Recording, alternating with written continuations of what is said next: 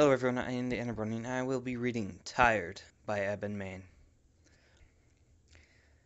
I am Pinkie Pie. I can make any pony smile. I meet her at one of the tea houses that line the shining streets of Canterlot. The city is full of such places, precision in white marble trimmed with lacquer and gems. It's an austere, exact beauty, almost too perfect for mortal eyes. It's like the city was made to match her. Overdressed mayors in their frilly outfits sit at tables too small, under umbrellas too large, and try to avoid spilling tea on cloth worth more than I am. It's a fine joke that I intend to join them, but I hide my laughter. Genuine joy is impolite here. I have to see her, of course. It is a rarity for me to wander so far. The unintentional pun brings a smile to my face, but it soon fades, washed away by glares and upturned noses. The capital has never gotten along with me the way it does with her, and the feeling is mutual. It was always too stiff, too quiet, too old, and it felt like I was pouring my youth down a bottomless pit when I tried to bring cheer to the ponies here. For a time, it was worth trying anyhow. Now that I too have grown still and quiet and old, the whole is within me. I have nothing left to spare for Canterlot. Even so, I will always have everything to spare for her, because even that would not match her generosity. It's been too long, of course, and neither of us can remember the last time we met. It was years ago, at some event lively enough for me to call a party, but still formal enough to merit her attention. The details escaped us both, and the memories are long gone. I've given them too much time to hide, and even the ones that I can find have grown a thick coat of fuzz in my absence. It doesn't matter. We laugh it off, like we always do, and I'm glad that, at least, has not changed. I see her smile, and it's like the years that stretch so long behind us fall away. We're friends. "Party of two?" a waiter asks, and it is. I still bring a party with me wherever I go, though I've realized that the balloons and cake aren't the truth in that statement, and that they never were her style anyway. A cannon can launch decorations, but never sharing. Sharing is what matters. The rest of us is just wrapping. The rest is just wrapping. Pretty, but not the point. Wow. We share. We talk of old friends and new friends, and sip the tea that's nearly as bitter as the memories. She offers honey, but I refuse, and I don't have the heart to tell her that it would hurt my teeth to accept. The harsh brew has its own charm, and at least I know that she tastes the same thing on the tip of her tongue, drowning out the words too heavy to swallow and too harsh to spit. I have truths too painful to speak, and apologies too late to matter. And I don't doubt for a second that she does as well. It's not worth polluting the table with such talk. Trivialities move the sun through the sky, and though the banal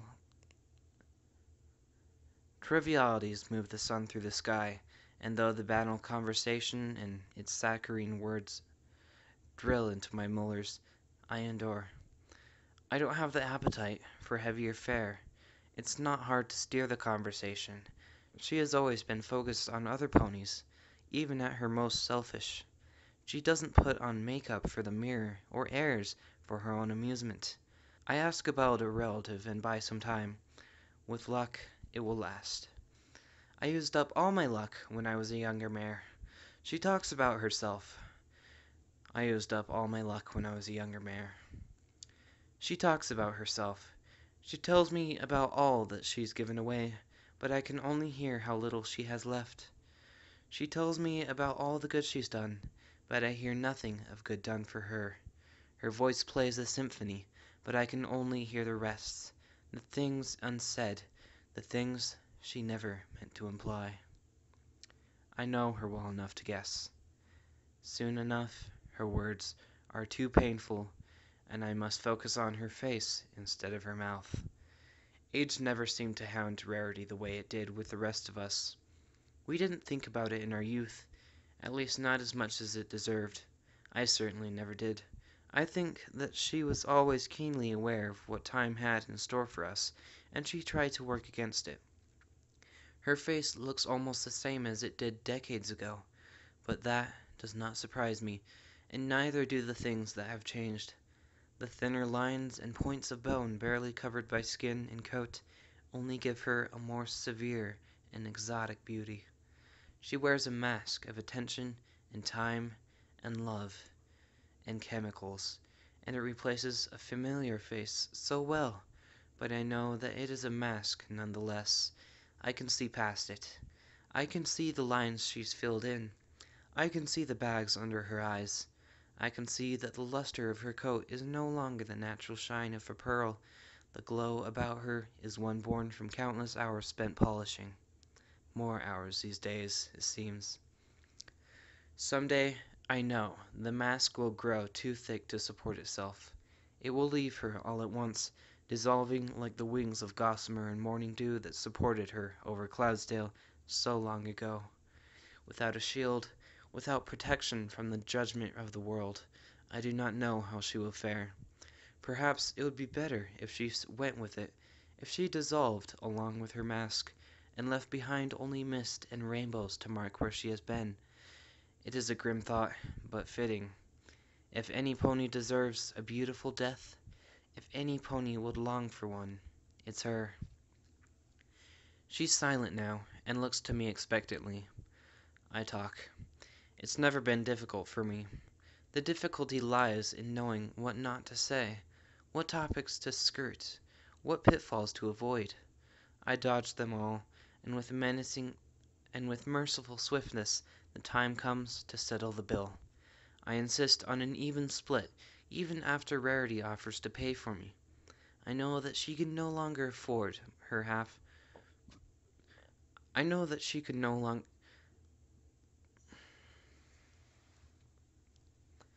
I know that she can no more afford her half than I can afford mine. We pay with money we can't spare, and smile at the opportunity. As the waiter takes the bill, Rarity moves to stand. I ask her to wait, calling out with an urgency that shocks even me, and she settles back in her chair. It's time to do what I came here for. I shake an envelope out of my mane, and it lands on the table, her name writ large across its face. I pushed it across the table with a hoof, and she takes it, tucking it into one of the folds of her dress. I don't ask her to open it. I know she will, and she can probably guess what's inside anyway. She nods at me, and I see the gratitude in her eyes, gratitude that doesn't need words. It's time to move on for both of us, and we say goodbyes that seem more final than they ought to. At our age, who knows? We may not get another chance. I tell one last joke, and file the smile that results among my most precious memories. A cold wind blows as we step out of the shop, and slowly but surely the chill begins to seep into my bones. I make my excuses, and we part, but I cannot shake the look in her eyes. It is a tight strain that screams for respite from the world that it just can't bear to witness any longer. Rarity's exhaustion is clear to me, starkly clear, and it hurts to see her walking away. The knowledge that I am not strong enough to share her burden gnaws at me. I can see it now, even if I don't like it. Rarity is tired. I don't visit Rainbow Dash nearly as often as I could. It's not such a journey these days. I don't need a balloon and a spell for every trip. It's so much more convenient now that she lives in a house made of wood, past a yard and a path and a quaint little road with a dozen houses just like it, all firmly anchored to the dirt. The aloof air of her home in the heavens is gone, and sometimes it seems like sacrilege that I can simply walk up and knock on the door. I always held her so far above me, and nothing can compare to the pride I felt when she brought me up to her level and welcomed me into her world. She can't pull me up anymore. She's anchored to the earth, just like I am. I missed her old house. I miss the rainbows. I miss the way Ponyville spread out below me, and the way clouds scrunched up like piles of cotton under my hooves when I visited her. I know that she misses it more. On a day just like any other, save that my inward excuses are all worn out, I make the trip. I am shocked by how quickly I arrive, but then I always am. I knock just once. That's all it takes. I don't have time to draw my hoof back for a second strike. It's good to know that she can still be fast when she wants to be. The door swings open, and she greets me with a grin and a look of devotion as complete as the ones I used to give her, back when I spent my days watching her train for the Wonderbolts. She ushers me inside and disappears into the kitchen. There's more tell than ask in her voice, and she shouts over her shoulders to offer me a drink. I can't help but accept. The house is the same as the last time I visited. It's the same as it was when she moved in, I think, but the memories have faded too far for me to be certain of it. A living room, a kitchen, and a loft are all there is to the place. It's certainly no cloud castle, no fit dwelling for such a legendary pony. She tried to make it one, but she's not an opulent mare by any measure, and not one to ask Rarity for advice. Perhaps that's for the best. In some ways, it's Spartan, just a single couch, a table, a bookshelf, a doorway to a simple kitchen, and four walls lined with trophy cases. Still, it's not simple for simplicity's sake. And it's certainly not a matter of humility, not by a long shot. The furniture, what little there is the best. The couch is imported from a land whose name I can't pronounce, and it's softer than any cloud. The table matches, covered with intricate carvings that have been worn down by dashes less than conscientious stewardship. The cases on the walls gleamed with golds and silvers, with prizes and awards and medals and commendations and uniforms. So many uniforms.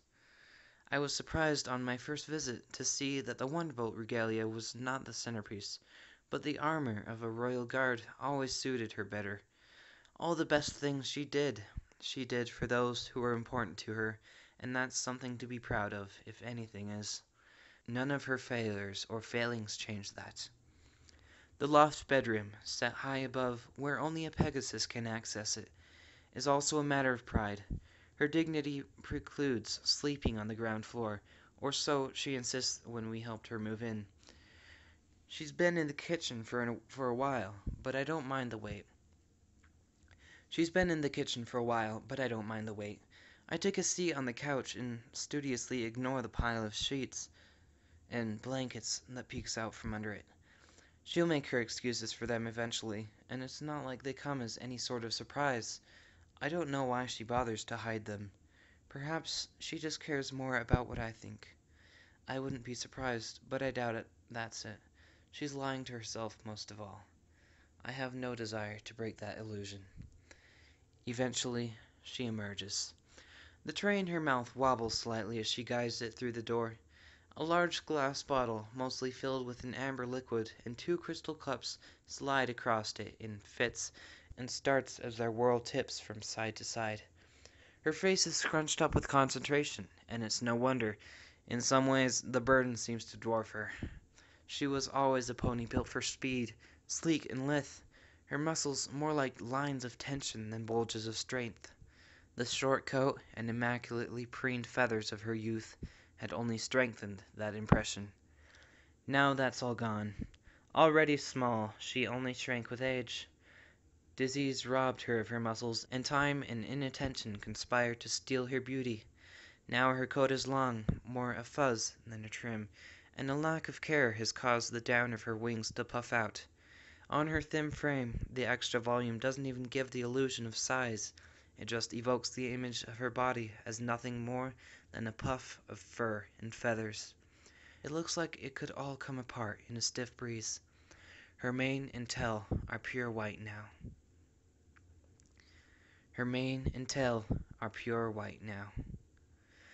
She crosses the room with long, quick strides, her body moving with the memory of a strength long gone.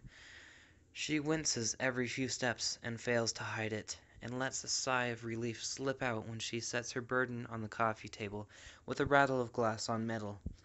I offer to help her pour, but she refuses with an offended grimace and asks what sort of host that would make her, punctuating the point with a roll of her eyes.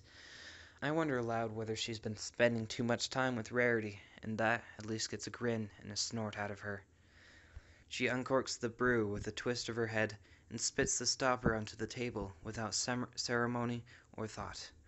Even from a distance, the acrid fumes assault my nose, but she takes a long draw of the air above the bottle with relish and declares it to be the good stuff.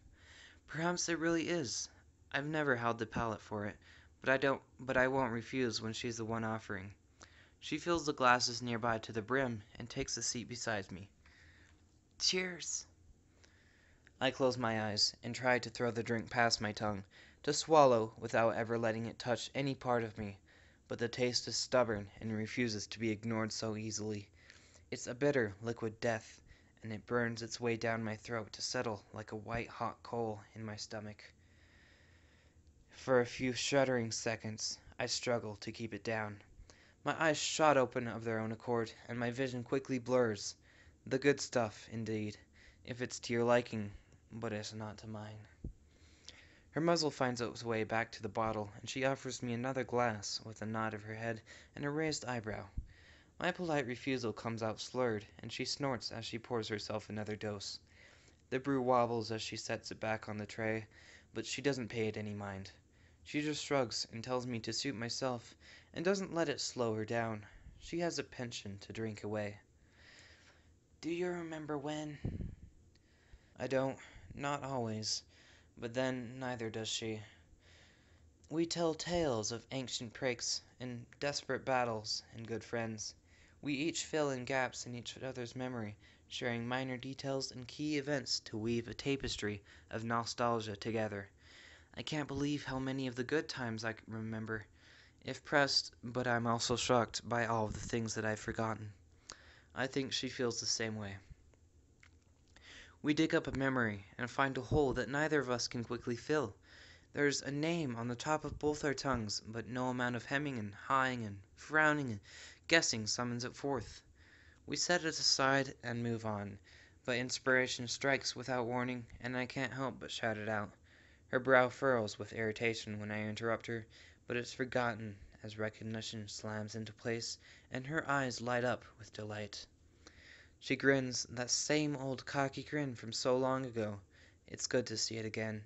It's another old friend that I nearly allowed to drift away. The memories end a decade ago. She doesn't seem to have any stories more recent, and I don't want to taunt her with mine.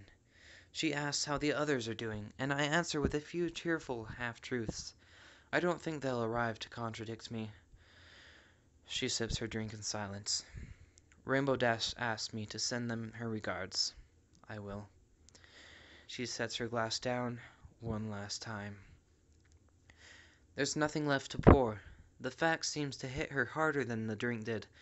She turns to frown at the kitchen, and she throws her weight forward, not quite making it to her hooves before collapsing back onto the couch. She stares at her old armor with half-lidded eyes that flutter as she fights for consciousness. Her mouth twists into a sneer as she starts to murmur an incoherent stream. I do the merciful thing. I stand up and prod her shoulder. A light shove is all it takes to topple her. She's asleep before her head hits the cushion, or so I tell myself. Her eyes are closed, at least. I take the tray back to the kitchen and rinse the last lingering drapes of ichor from the bottom of the bottle and glasses. Then I fill them all with water. I'm more careful on the return trip, but I don't have as much trouble as Rainbow Dash did. I know how to center and balance weight on the tray. Her experience in service is national, not domestic. I set the tray on the table, nudging it close enough that she can reach, but far enough away that she won't knock it all over with a careless movement. She's managed to roll herself onto her back in my absence. That won't do. I nudge her onto her side and rearrange the cushions to keep her in place.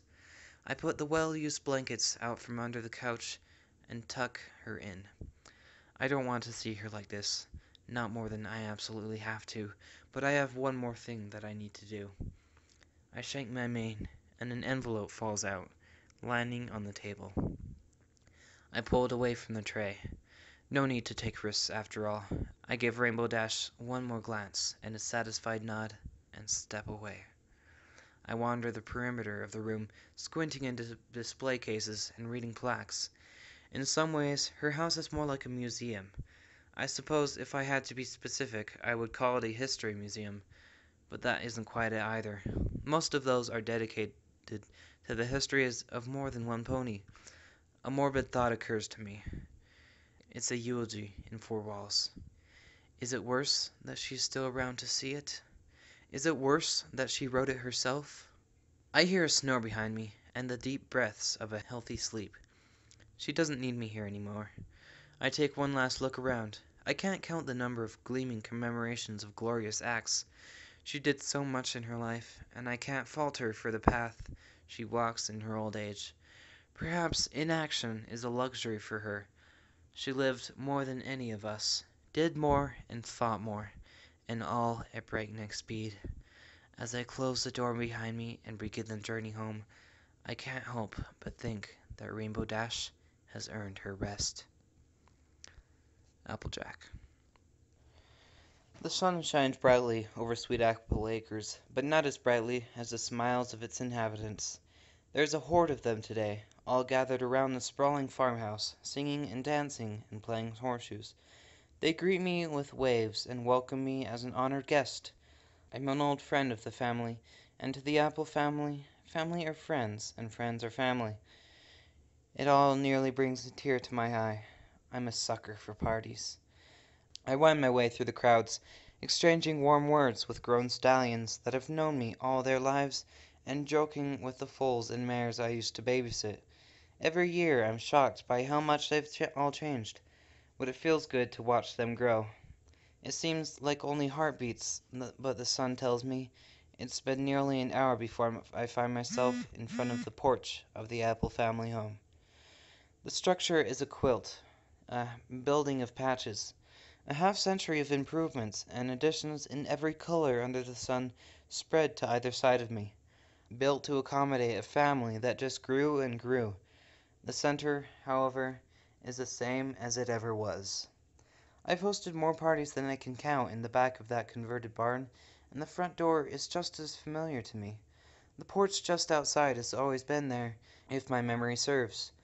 I frown. Maybe I'm wrong, but I can't remember a time without it. It seems like it's always been that way. The matron of the family presides over it all from her throne on the old porch. Applejack rocks slowly in her chair and calls out a lazy greeting when she sees me. I smile and return it as I head for the stairs, but a couple of strapping young stallions rush past me and I stop, surprised. They deposit a second rocking chair next to Applejack's, and I nod politely at them as they return to the festivities. I snort at the gesture, but am not one to reject hospitality. I climb the steps and ease my old bones into the empty seat. It tilts a bit and then tilts back. The motion is comforting. For a few minutes, Applejack and I simply enjoy the warm sun and clean air in silence, an island of calm in the middle of a sea of activity. A swarm of colts and fillies run by, trailed by a runt that just can't keep up. Applejack shouts his name and tells him to stop. She offers him some advice and a mischievous wink, and his eyes light up as he hides near the corner. As the pack comes back around, and the colt jumps out and manages to land a hoof on one of the leaders with a shout of triumph. Colts and fillies scatter in every direction, and the newly christened It chases after a clump of them. Applejack and I just chuckle. Sometimes watching is nearly as good as playing. We talk. Old times, fresh news, the weather. Every subject is given its time. She's in no rush, and neither am I. A smiling yellow mare brings us lemonade. When she leaves, Applejack grumbles that she married into the family. We sip our drinks in the afternoon sun, and Applejack complains about how much better apple juice is. She finishes her glass anyway, sucking a racket through the straw as she vacuums up the last few drops. I've waited long enough. I reach into my mane and dislodge an envelope, letting it fall onto the table between us. I push it towards Applejack with a hoof, and she eyes it before shaking her head, grinning. She wonders aloud why she's not surprised. She licks the hoof and plants it on the paper, and the envelopes sticks long enough for her to deposit under her hat. The foals pass by again, a tiny stampede that shakes our glasses. We cheer them on, though I have no idea what game they're playing now. It doesn't truly matter. We laze the afternoon away, and soon enough a call rings out over the apple trees. "Soup's on, every pony!" The crowds move like a tide to long tables covered with every type of apple-flavored treat. A group of stallions breaks off from the herd and divides into pairs to carry Applejack and I to the feast, chairs and all. She spends the ride insisting that I could get there just fine on my own, thank you very much. But her great nephews just trot along in stoic silence. Eventually, Applejack gives up and crosses her front hooves, grumbling that the stallions take after Big Macintosh too much. I don't mind the ride at all. I put up my hooves with an exclamation of glee, and the bearers obligingly swing the chair back and forth as they walk. Applejack rolls her eyes, but she smiles anyhow. They sit her at the head of the center table and set my seat down at her right hoof. As she stands to take her speech, she waves away offers of help, but I see her lean against the table to keep upright. I don't think any pony but me notices. A few mercifully short words about the value of family and how proud she is of every pony for being able to make it, and she takes her seat again. 100 ponies wait for her Applejack to take the first bite of the meal, and a spell seems to break when she does.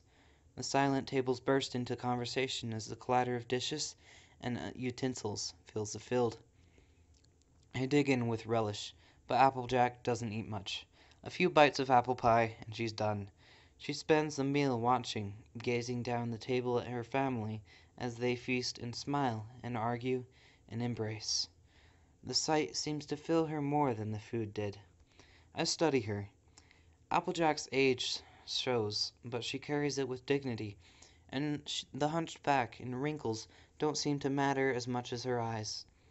I can see the same weariness there as I do in my other friends, but there's something else in them as well, twinkling as she watches the reunion.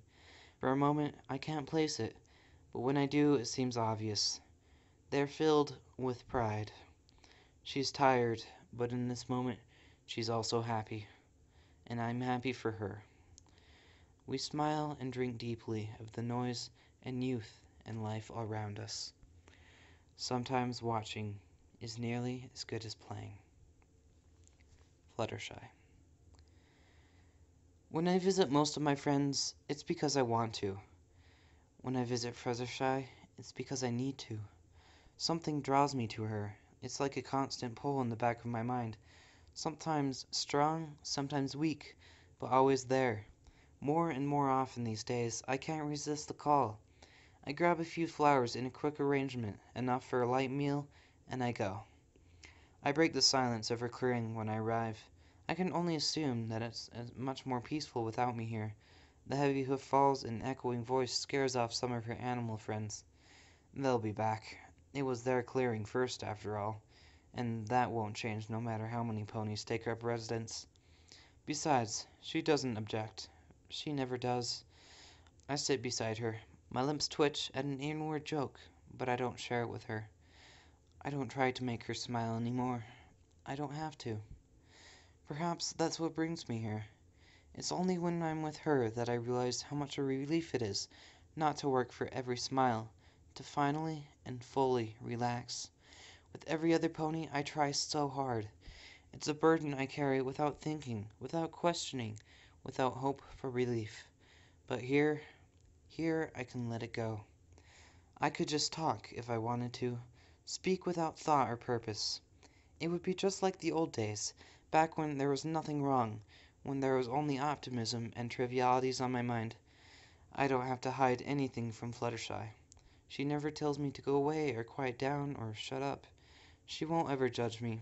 I could just talk. I don't, of course. I'd have to hear it, and I'm simply not ready to hear some of the things I'm dying to say. I just lie back on the trimmed grass and breathe the fresh air. In time, nature returns to the clearing. Birds fly overhead, squirrels chatter in the trees, and a butterfly lands on my forehead. It's pink, the same pink as her cutie mark. I'm not sure whether fate is trying to be touching or cruel with that gesture, but I'm happy to provide a bit of camouflage either way. Everything is peaceful. I blink. It's too peaceful. I didn't come to bring Fluttershy peace. She has enough of that already. So I reminisce, and I start to sound like Rainbow Dash, never mentioning anything less than a decade past. I tell long stories and one-line jokes, and I let her on little bits of gossip long past their expiration dates. I talk and I laugh, and my hooves fly as I drive home points with reflexive gestures. Fluttershy is silent. It's okay. I make more than enough noise for the both of us. I smile wide enough for two. I try to ignore the fact that this is what I came for. I've become greedy in my old age. It's about me now, not her. I bring a party with me wherever I go, and I enjoy it wherever I set it down. I just wish I could share it with her. Attendance means little without participation. I suppose she's always a bit of a wallflower, but she was a warm and a reassuring presence at any gathering. I wish more than anything that she could still be. There's nothing I hate more than a party of one. Eventually I tire of my antics. I get up and say a quick farewell. I don't need to bother with a long goodbye. I'll be back, and she'll be here waiting for me when I arrive. I can count on that, no matter what. The only question in my mind is, will I still be able to liven the place up the next time I arrive? I hope so. I leave the bouquet and an envelope by her headstone and make my way home. Pinkie Pie. I open my eyes. Energy brims within me, a giddy excitement that builds as I stretch and kick off the satiny sheets of my bedspread. It's time for me to greet another day and spread joy and cheer to all of my friends. The mere thought brings a grin to my face. I'm Pinkie Pie, and I can make any pony smile. It's time to get to work. I roll over and leap out of bed, my two youthful legs sending me just a bit higher than even I would consider possible. I am dreaming. As soon as I become aware of the fact, the unyielding weight of reality slams into pace. I open my eyes. I shiver. The chill morning air has managed to slip between my sheets and worn its way into my bones. I groan and stretch, but my joints only bend so far these days, and the blankets are more of a burden than a comfort. It's time for me to greet another day and spread what joy and cheer I can. It's not as easy as it once was. I roll over and slide out of bed, letting gravity deposit me on my hooves. Mornings are always the hardest. For most of the day, after an hour or two in the sun spent walking and talking and joking, I can almost fool myself. I forget my age and simply exist. A Pinkie Pie, unburdened by aching muscles, stiff joints, dulled senses, and the subtle but ever-present hint of exhaustion that lays siege on my consciousness. There, though, in that cloth cocoon, it all comes rushing back. I blame the dreams for it. They remind my body that it wasn't always this way. In them, I see the young pony I once was, bright-eyed, bushy-tailed, and ready to look the world in the eyes and make funny faces at it. Celestial help me, I try to be her, but it's not as easy as it once was. I shuffle my halting way to a fireplace across the room. Even taking short steps, I feel the stretch in my stiff ligaments, that sharp tightness that settles barely on the borders of pain. It's not so bad. The old things are just stubborn in the cold, and the feather-light brushes of agony as I warm them up and stretch them out are viscerally satisfying in my way. I grab a poker in my mouth and scrape at the ashes in the grate, excavating last night's banked embers and corralling them into a workable pile. The old coals are not dead yet. A bit of work and they'll be as good as new. With the addition of a couple of sticks, I have the seeds of a fire. I blow a few deep breaths into the fireplace, and bright red heat spreads across black char, bringing new life to the near-spent fuel. When flames begin to dance, I nod with satisfaction. Not easy, but as bright as any other fire. A pleasant tinge runs up my spine as the radiating heat begins to warm my bones. It's not easy, but it's worth it. Soon enough, the room is lit for life. I shuffle over to my wardrobe to meet my oldest friend. I see her every morning, pulling her curlers out as she stares daggers into my eyes. The mare in the mirror is not me. She's too thin, too wrinkled, too old, and the silver highlights in her pink coat repulse me. I refuse to believe that I could ever look like that, or at least I refuse to acknowledge that belief. I know a hard head won't change facts, but if those facts are going to drag me down into their bitter reality, then at least I won't go under without a fight. The mare in the mirror is certainly more obsessive than I am. She hasn't stopped copying me in decades. I snort, amused by my own musings. The mare in the mirror doesn't even crack a smile. I make faces at her, sticking out my tongue and pulling up my face, but she mocks me with a grotesque distortion of my actions. I test my voice, and it creaks and cracks like the floor of an old house, but I soon marshal it enough to call her a meanie pants. She snorts and rolls her eyes, expecting something better, but I am just warming up. They can't all be spot on. It's not like I'd waste my best material on her anyway. I tell her a few more jokes, but she doesn't even crack a smile. Tough crowd. My one mare improv routine for the morning complete, I yawn and rub the sleep from my eyes and actually get started on my appearance. I don't know why I make jokes, even when I'm alone in my own thoughts. Perhaps I'm so accustomed to it that I just think that way. On the other hoof, I could be an addict, and in that light I must admit that my vice takes me much further from reality than Rainbow Dash does. Then again, maybe that journey isn't as long for me. In time, the mare in the mirror almost looks like me.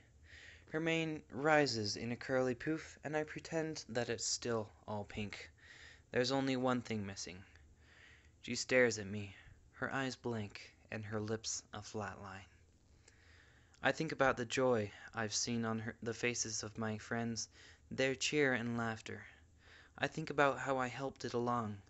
I think about how good it feels to make the ponies close to me happy.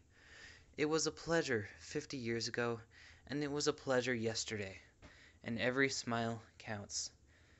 And even if I have to work harder, even if it hurts sometimes, even if it's not effortless anymore, it's what I live for, and I'm not dead yet.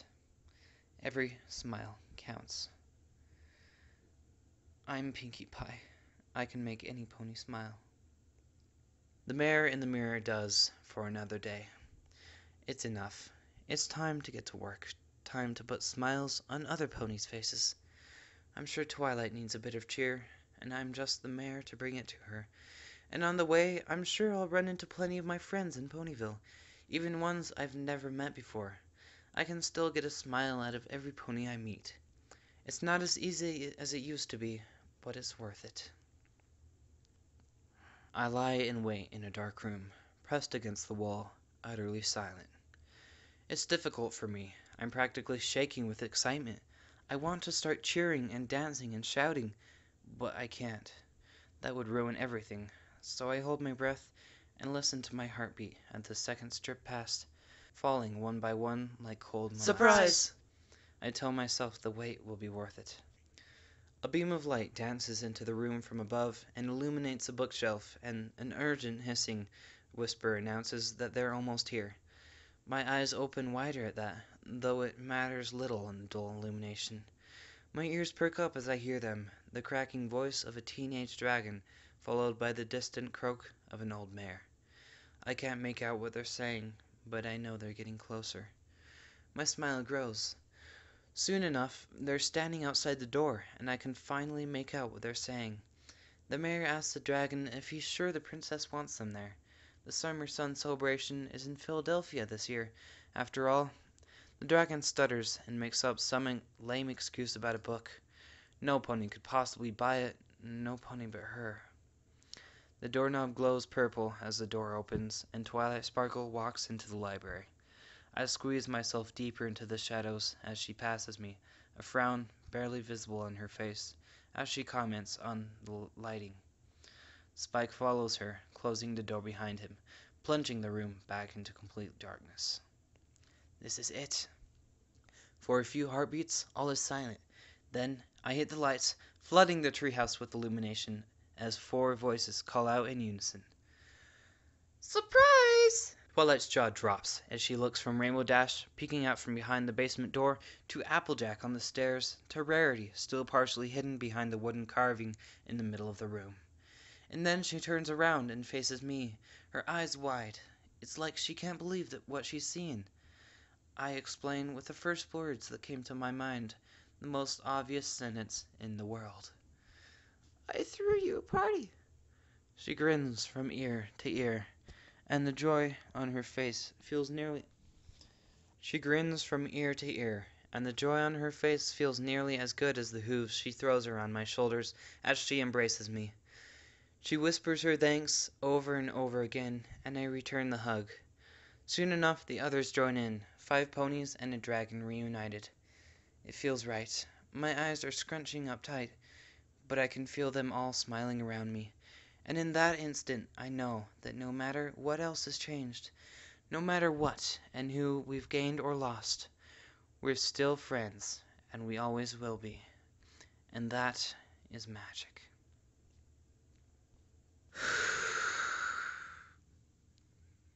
Okay. That was Tired by Ebon Mane.